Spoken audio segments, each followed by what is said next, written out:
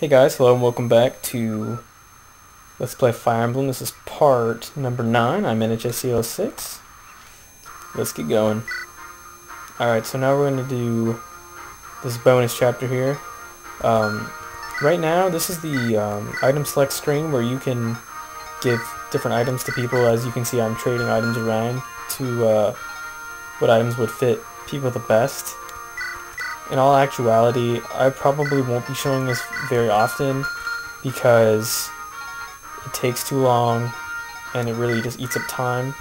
So what I'm probably going to do is, this is the last time you actually see me do this, unless it's a crucial development or something neat happens and stuff in that regard. So we're going to leave Florina and Wrath out of this. We're going to bring Nils and Lucius instead. We're going to do some formation changing here. There's a chest up there on our left, so we're definitely going to want to utilize Matthew. We'll switch them around. Keep Nils close. And there's a lot of distance units here, so these guys are attackers from afar, I guess you could say. So we're going to move them around. Everything else looks pretty solid. Yeah, that should be good. We're going to go ahead and save. And let's get going.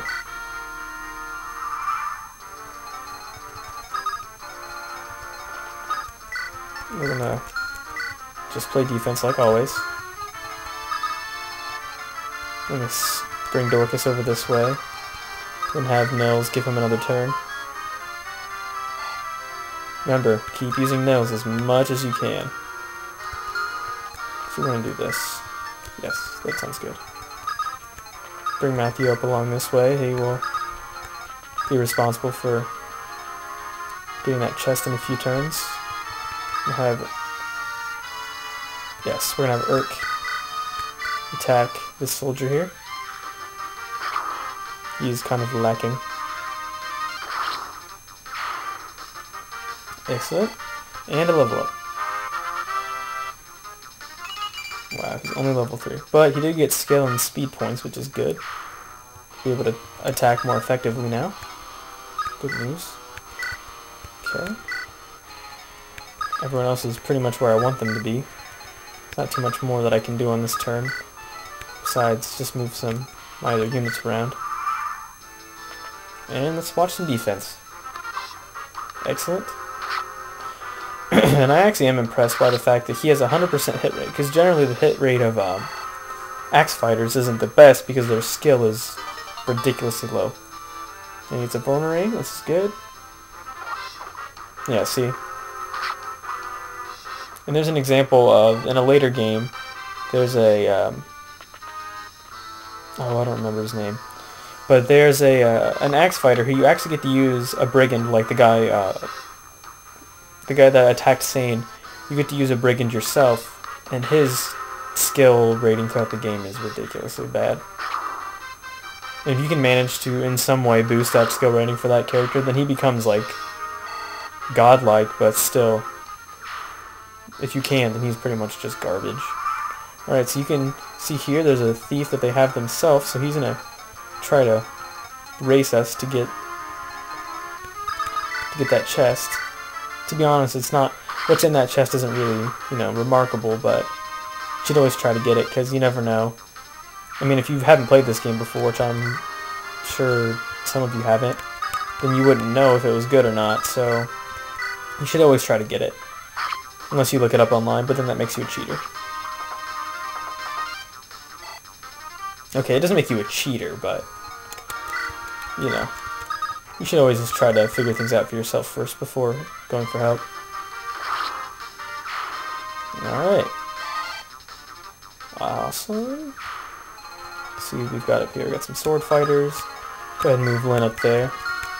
Although she is, her iron sword is going to break fairly soon. Let's see. Okay. How about this? We're going to have Dorcas try to break down this wall. He won't be able to break it down this turn.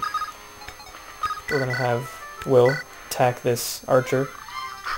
Nice. I guess something to note is that throughout the game you're going to get multiple characters which all have the same class. Like you'll get a couple archers, you'll get multiple axemen, you know, you're going to get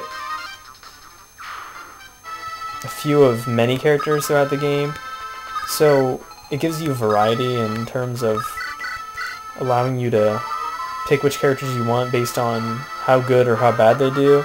So if one of your characters, I guess I can go ahead and give a little spoiler here, you're going to get 2 archers throughout this game, and if one of them turns out to just be complete garbage, then, you know, you can always depend on the second one. So don't be alarmed if your first archer sucks and you're like, oh crap, I'm not going to have a good archer throughout the game. But that's not necessarily the case. And more often than not, you should be able to have multiple archers, and if one of them turns out better than the other, then just feel free to use that one from that point on. But there are a certain amount of characters who are unique in the fact that you only get one, so when we get to those characters, I'll let you know. But we actually have a couple of them now. When we get to those characters, you have to be sure and just hope and pray that those characters turn out well, because you only get one, and if you screw it up, well, I guess if the RNG screws up, it's not technically your fault if that happens. So, you just gotta hope and pray that you get good characters, that's all. It's a little bit beyond your control. And so far in this playthrough, I've had decent random number generator success, so hopefully that will keep up for me. Alright, moving right along. Ha, miss. That's what I love about thieves, is their avoid stat is so high that generally it's very, very difficult to hit them. It's one of the best parts about them. Definitely doing much better this recording than my last one. I actually had a character die. I had recorded this part, which is part 9, and I recorded part 10 when I got home on Friday. Today is now Sunday. When I got home on Friday, and I had one of my characters die, and I hadn't saved any of the chapters prior, so I had to get rid of all of those. Okay, well that thief hightailed it out of there, so that's good news for us.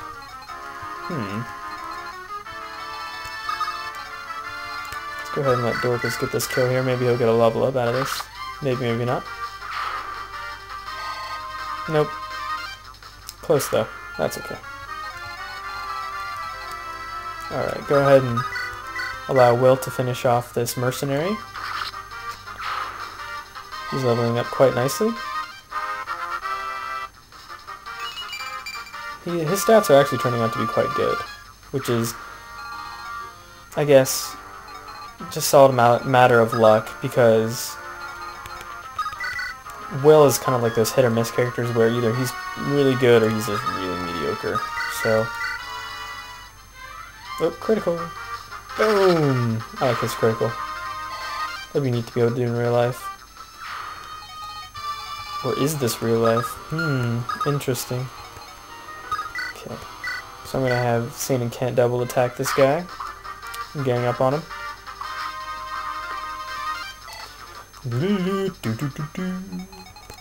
Almost finished here.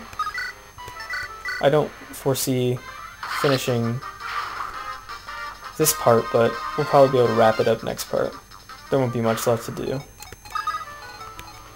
But anyway, keep progressing on your characters upwards. Not too much left to do. Alright.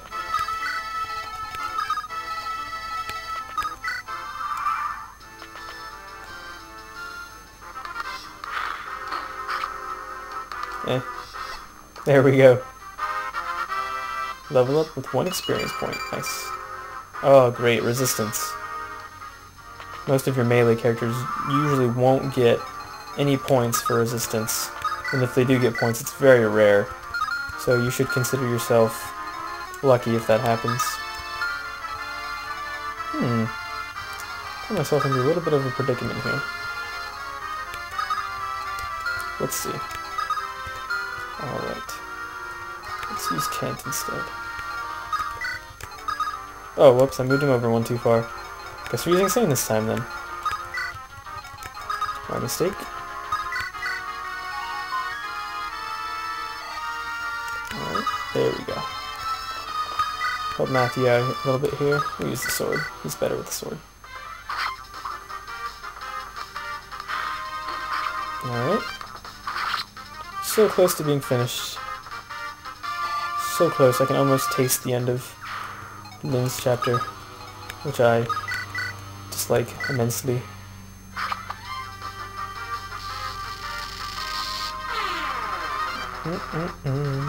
I still think shamans are one of the coolest classes in the game. That's just my opinion. Alright, another level up. Great. Decent level up. Could have been better. Alright, this boss also does not move, so feel free to position your units anywhere you want to. I'm gonna hurry up and try to move all the rest of my characters here, and then we'll end it.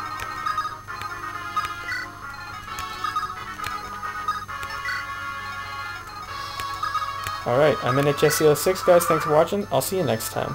Thank you. Goodbye now. Goodbye. Goodbye. Thank you. Goodbye.